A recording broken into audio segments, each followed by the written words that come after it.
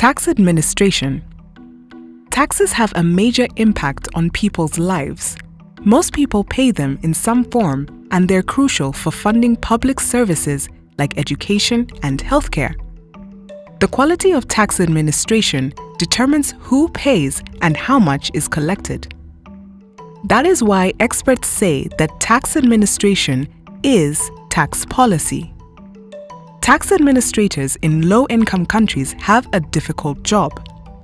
They must raise sufficient revenue for essential services while ensuring that taxes do not undermine efforts to fight poverty, promote equality, and pursue broader development objectives. How can they go about it?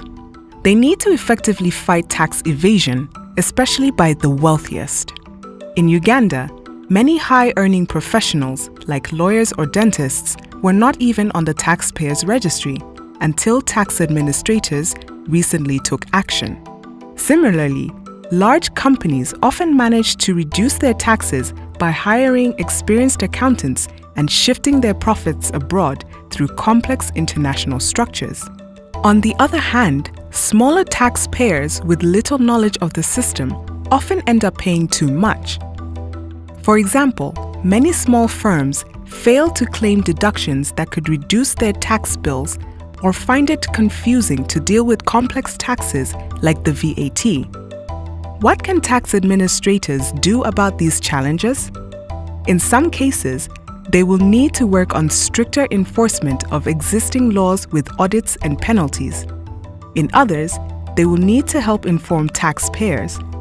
In Rwanda, a tax education program increased declaration rates by 40% by improving the knowledge of confused taxpayers. How can technology help make the work of tax administrators more efficient?